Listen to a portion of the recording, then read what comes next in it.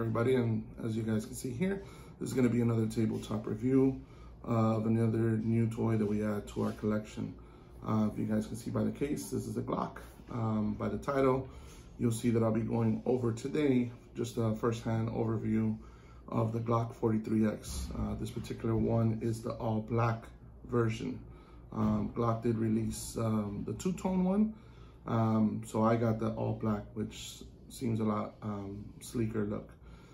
Also to this video, you're going to see some added features to it of some upgrades and mods that I've already done to it, and I plan on doing a whole lot more with this particular gun. But without further ado, let's go ahead and jump right into it. So, see what's in the box. Standard comes every Glock. Does come with a cleaning rod, brush, Glock pistol right here. I'm gonna just make sure it is empty so you guys can take a look at it. No mag. All right. Now I will talk about that. I didn't take this out for this review. I have already opened this, but that's something that we'll be talking about in a little bit. This is something that does not come standard with the firearm. Comes with two polymer standard 10-round magazines. You get orange follower there, and it also comes with a speed loader. Lock, standard, and all your Glock information paperwork that's in there. Nothing out of this world. So that's what's inside the initial box. So the Glock 43X, right? Glock 43X is chambered in 9mm. It's featuring a compact slimline frame, all black. Like I said, there is another version that came out first, which is two-tone, which is like a gray silver color. If you look through right there, has some of the regular Glock sights. Nothing to write home to mom about. Frame has nice sibling to it, nothing great or crazy. Has a little undercut groove. Only safety that Glock does have is the trigger blade safety, which is right there. And Glock is made in Austria. And like I said, this one is a 10-round capacity. So this is similar in line to the Glock 19. Different to a lot of the Glocks that came out, other than the newer ones. If you see, these do have forward serrations, back serrations, which makes it easier for press checks. Back in the slide. All right, like I said, the sights are standard, nothing different from there. They are polymer, so those are an upgrade that I will probably having. You know, slide catch on one side, takedown lever from both sides, and then it does have your magazine release that can be switched out from left to right. It doesn't come ambidextrous, but you can change that out. And we will be talking about that in a little. So I know you saw the gun with a rail on there earlier, but I forgot to take it off before I did that first shot. So I really want to show you what it looked like without the rail. This is how the gun comes standard. I'm going to show and get into a little bit more of those upgrades that we have on here for this firearm and all the different features that we're going to be doing to this particular project. But this would be the firearm in itself. Again, 10 rounds, 2 magazines, that's great. Sleek profile, and the name and reliability that comes with the Glock. Very nice. Trigger, you know, seems to have like around a 4 or 5 pound pull. You know, there's a little bit of mushiness like your standard Glock triggers, but overall, again, no problem with that. And with the aftermarket, you know, you can change that out. You can make that down to a 3 pound pull. But, you know, I say it's good. That's one thing that I like to try to keep the same is standard trigger pull. That way you're training with how the gun was intended to be used.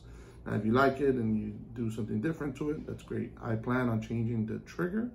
I'm not planning on changing the trigger pull. So I do want to change out the trigger for maybe an Apex or an Overwatch trigger. We'll see, depending on what the look and the feel. I'll decide upon that. So as you guys can see here, both of these mags are similar in size. and diameter. The difference that sets apart the shield from the regular standard Glock is they are made with steel alloy, I believe. So they're metal in construction versus the polymer. So it allows them to be thinner, the wall, and gets the grooving so it becomes somewhat of a double stack configuration, which is the similar you know, technology that the P365 does. So this allows for 15 rounds to fit in here comfortably. As you guys can see, this is your 10-round magazine in there, all right? And this is your 15-round magazine. Doesn't sit any differently on it from what you guys can take a look at there. Now, these say flush. Now, I will show you this one. I'm not gonna chamber it, but this is your 20-round magazine and how it sits. So going from a 10-round firearm to 15-round firearm to 20-round firearm. Man, that's just, there's nothing to say about that. That is sexy as all hell. So one thing I did mention before, and then the title, it shows you upgrades and mods, and I told you that this is gonna be a project then. So here I have a couple of things that I just wanna review. I'm not gonna get into too much details. There's gonna be a separate video on these particular mags. I'm not sure we'll make a big one on this one because it's not anything out of this world. I'll show you actually what that is. But this is Recover Tactical Rail. So as you can see here, this is a PL Mini Valkyrie 2. No way for me to put this actually on there. This solves that particular problem. You can find these guys on their own website. I found this on Amazon with Prime shipping. I'll link the information down below. This is an awesome little feature that you can add to this. Again, we talk about the Shield Arms magazines, and this particular one is a +5. So without getting into too much detail, you know, we go from a standard 10-round firearm, right, to a 15-round firearm with no different profile on the firearm, okay? And with the added extension, it goes to a 20-round firearm now, still concealable, very slimline, and added bonus. So I'm gonna show you guys what this whole package looks like. Me putting this all together, so for the new package, this is the little rail. Very easy to do. 2 little pieces that come together and are held in by some screws. Again, I'm gonna speed through this, but I'm gonna put all this stuff together, all right? So here we go.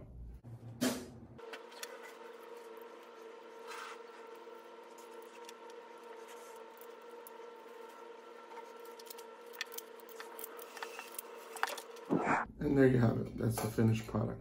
So I don't say that I don't like these, but these will have its purpose.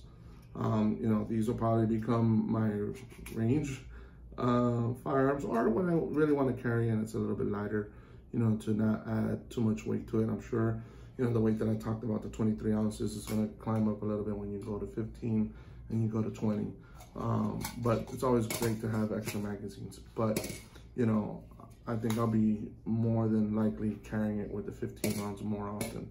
Now the 20 round one, for sure, that's a little project one to make sure that you know, you have out there fun at the range. Here's the 15 round, and again, that's where I feel that I'll be carrying it mostly with. Now that is just sexy, sleek profile. You know, with the Olight paired with the Olight Mini. I do have a review on the Olight Mini. This particular one is a different one. It's a gray colored. They offered this one a couple of weeks ago. I ended up buying about 3 of them. There's another project that I have for the 365. I'll include a future video on it. And again, you know, paired up with the Recover Tactical Rail, adds this whole bonus pack together. So again, I hope you guys liked this video. Just trying to get you guys to see a little bit of some new firearms. Well, new to me, new project, but For those of you that are first-time buyers, these are options that you can definitely have. And then stay tuned. I'll be having this at the range and seeing how this performs out there. I doubt we'll run into any kind of reliability issues with this, but still coming down the road with this firearm, where, like I said, we're going to be changing the sights, and then I'm going to be customizing it to some of the things that I want. I do plan on milling or figuring out how I can run this with the red dot. I'm looking to probably add the Shield RMS on for this one, which would be perfectly fit for it. I didn't talk about it, but I talk more about it in the video for the S13. I've already changed out the mag release. This is an all steel mag release, so that's an added one.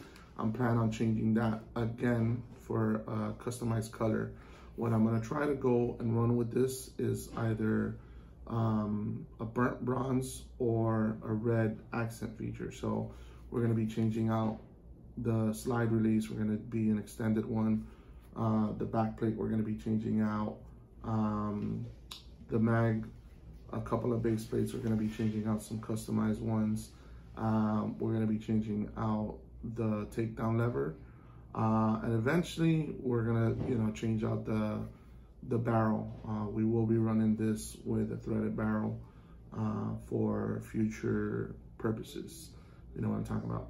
But that is it for this particular video. Again, if you guys enjoy videos like this, please don't forget to subscribe, like, and comment below. If you guys have commented below, thank you. You know I get into every particular comment that goes in there, and I respond timely. I will be coming up with a giveaway video soon. I don't know how that's gonna work, but I do want to get this channel up to about 1,000 subscribers, in a timely manner. It's not about a race or anything like that for me. I just enjoy doing this.